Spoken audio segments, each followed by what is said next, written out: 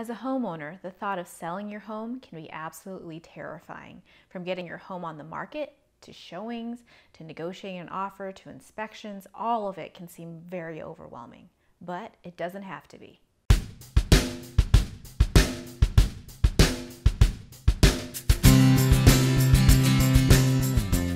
Hi, I'm Chrissy, and my job as a seller's agent is to make sure that my sellers are prepared and they understand every step of the transaction.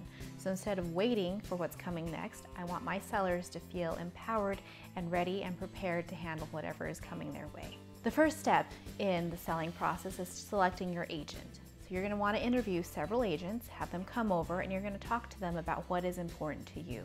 First up is pricing your home. This is important because different agents are going to price your home differently. We have the same comps, but how they're going to look at those is a different process. And then in discussing the pricing of your home, you're going to want to come up with a strategy. Do I want to go in aggressive with a price? Do I want to price it high and then drop it as needed? Or do I want to drop it low and price it low and get a bidding war and see what the best outcome will be there? It all depends on what your goals are. If you want a quick sale, if you want the most money. Obviously we want both. We want the quick sale and the most money, but how do you come up with a strategy to make sure that both of those things happen in what is important to you? Next up, you're going to want to talk about marketing with your agent. What is your agent going to do for you? Look at, how are they going to market the home? What materials do they have? Are they going to put it out on social media? Are they going to market it in the local neighborhoods? How exactly are they going to get your home out into the public for them to see? Because the more people that see your home, the more people are going to come view your home, the more offers you're going to get, and the quicker you're going to sell. So that is a question to ask your agent. And then we have the most important question to some sellers is, what is the commission? What is this going to cost me? It varies among different agents.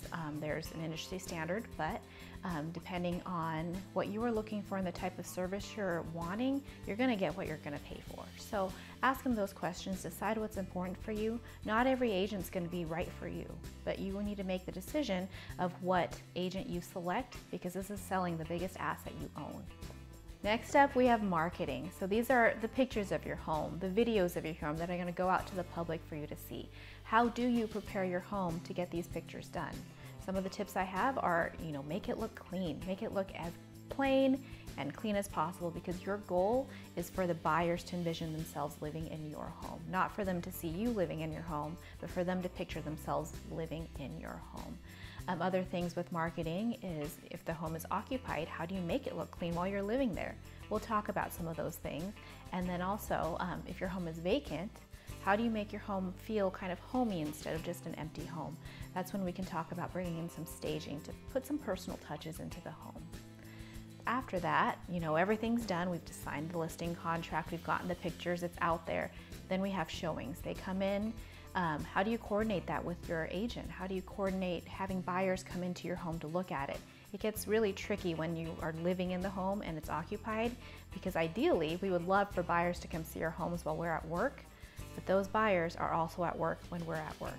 So coordinating and figuring out a plan on how and when to show your home is an important step of this process, and you're going to want an agent that can help advocate and coordinate that for you.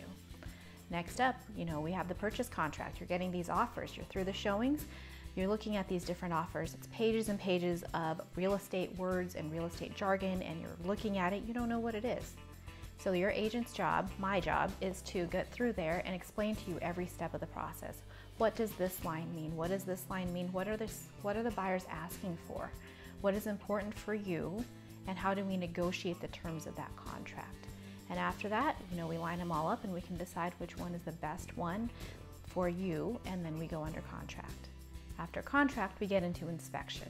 This is what people hear. We hear a lot about, terrifying nightmare inspections, but they don't have to be.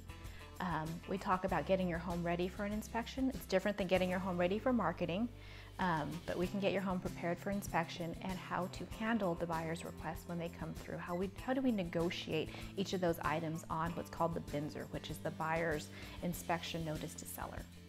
So after that is all done, we're going to continue through the transaction, and then right before closing, the buyer comes in and does a final walkthrough. We'll talk about how to prepare your home for that process and what they're going to be looking for so that your home will close smoothly with no glitches. And finally, there's the closing day, the day that you say goodbye to this home that you've made yours, and you hand off the keys to a new family to start the rest of their story in your home. How does that look? What do we have to do? How do we get everything coordinated so the money transfers smoothly? Those are steps that we're all going to take, and an agent's going to walk you through. This is just a brief overview of what it takes to sell your house. All parties involved, from sellers to buyers to agents to loan officers, hope for a smooth process with no bumps along the way. The first step in making sure that your transaction is smooth is to be prepared for every step of the transaction. Follow along on Facebook as I dive deeper into each of these areas, and let's get your home sold.